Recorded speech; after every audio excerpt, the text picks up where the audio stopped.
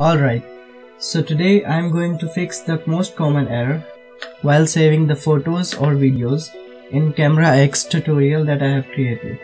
Most of you guys have followed the tutorial, so thank you for that, but face this issue which we will fix today.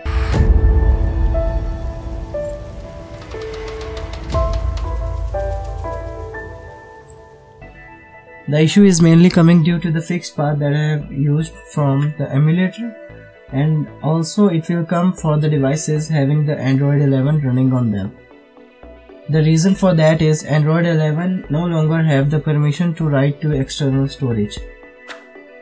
Let's run the application in this stage in Android 11 emulator and check the error.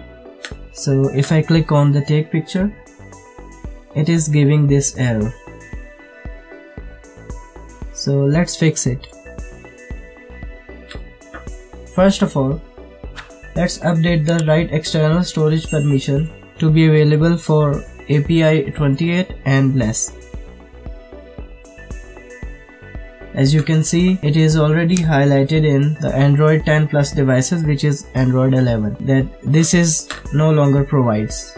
So let's add the max SDK version to have 28.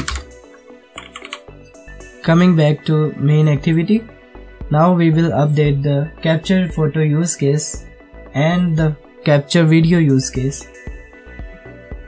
So go to the capture photo and remove the hard-coded path for the Camera X photos.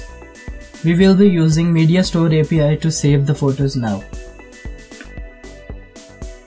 First we have to update the timestamp to get the current system timestamp, that is the time in millis.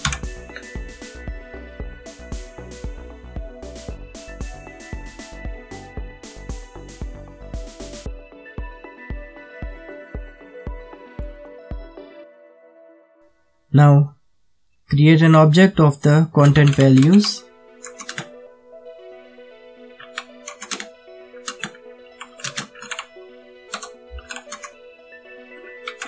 For image capture use case, it will require two columns, that is media columns, that is the display name and the MIME type. So in the content values, put a new key string. Key will be our mediastore dot media columns dot display name comma, the name will be our timestamp, and now we have to update the media columns dot MIME type,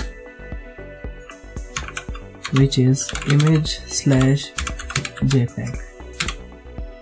Now we have to update this image capture output file option builder. Remove this existing one. The first thing in here will be content resolver. Second, we have to provide a external URI. So let's go to the mediastore dot images dot media external content URI. And the third thing is content values that we have already created. Let's run the application and check our photo capture use case, image capture use case. If I take the picture, it is saying photo has been saved successfully. And let's pan around and get another view. It is now saving, and if we go to the gallery, pictures, the picture has been saved. Perfect. So the next thing is go to the record video use case, and we will do the same as we did for the image capture use case.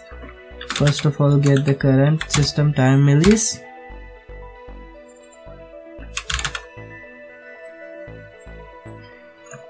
Remove these paths.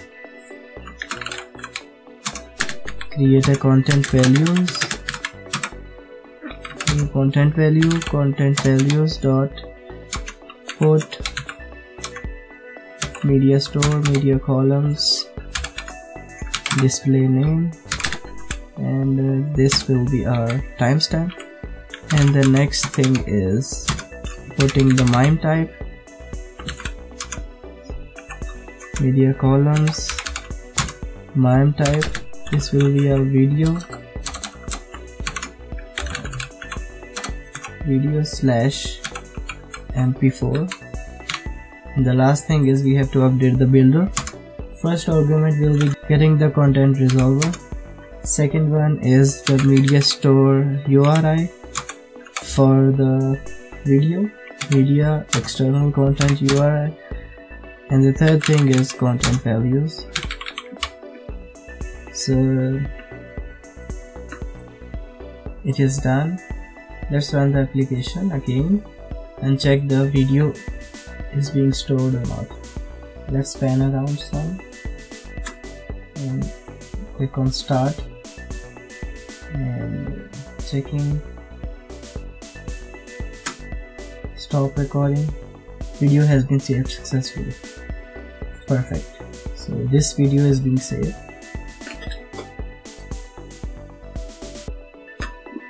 That's it for today's one. If you like this one, a thumbs up would be great, and don't forget to hit the subscribe button. See you on the next one. Thank you.